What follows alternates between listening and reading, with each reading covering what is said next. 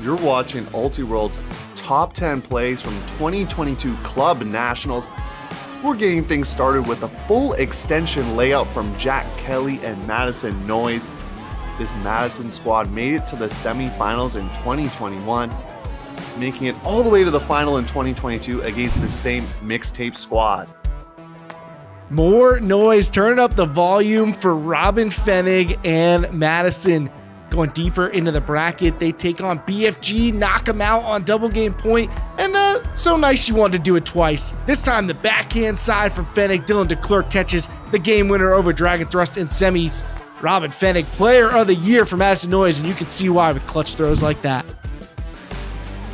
Coming in hot in number 8, it's the man from down under, going up and over the machine defense with this gigantic hammer for the score.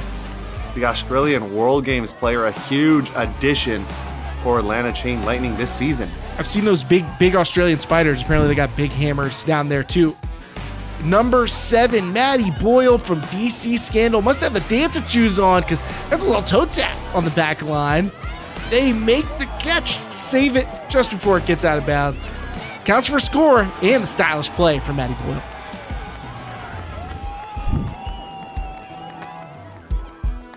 Next, we got Tony Vanieri. Sockeye, they're rocking the polos. They're looking good. And this IO flick is looking good as he finds Noel Kuhlman in the corner of the end zone for the score. A picture-perfect throw there from Tony Vanieri. These youngsters going to be a big-time part of Sockeye's future. We'll go to number 5, Ni Wen and Denver Molly Brown. Britt DeSantos going deep in the semis for Sixers, but Wen is knocking it away and doing so cleanly. Look at that. That's squeaky clean. Beautiful stuff from Ni Wen for the block. Coming in at number 4, Khalif El Salam. A year to remember, the triple peak, and you're going to get that when you make plays like this flying through for the layout block against Exist.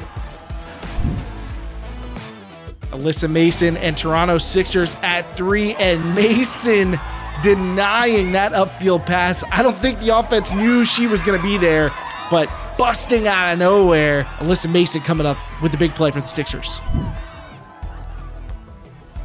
2 plays left. We're going to start with the Rhino Slam, and Leandro Marks looking stylish, got the Sunny G's on, goes with the right hand, taps the feet in. Looking good there for Portland Rhino Slam. But for number 1, what else could it be, folks? Manu Cardenas, poach block, national championship game, Fury trying to get into the end zone, critical block to help Molly Brown get a title with this one, just the change of direction to make sure she gets a piece of it.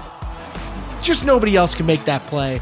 Right spot, right time for Manu Cardenas and Molly Brown, your national champions in our Ultiworld Top 10.